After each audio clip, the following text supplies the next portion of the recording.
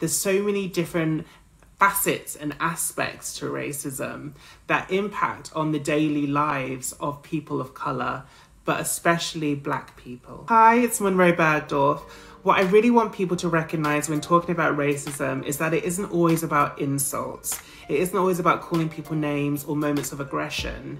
Racism is a system of oppression that feeds into the police, that feeds into the education system, the healthcare system, the housing system, communal wealth, mental health, poverty. There's so many different facets and aspects to racism that impact on the daily lives of people of colour, but especially Black people. In order to counteract this, we need to educate ourselves, we need to listen to each other, we need to celebrate difference in a way that doesn't run away from it, you know?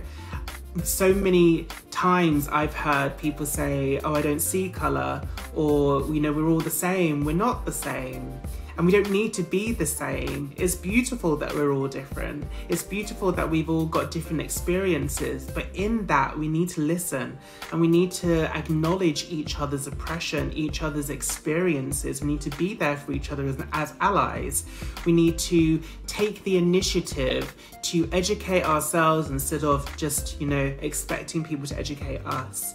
I don't experience Islamophobia. I don't experience anti-Semitism. I don't experience ableism.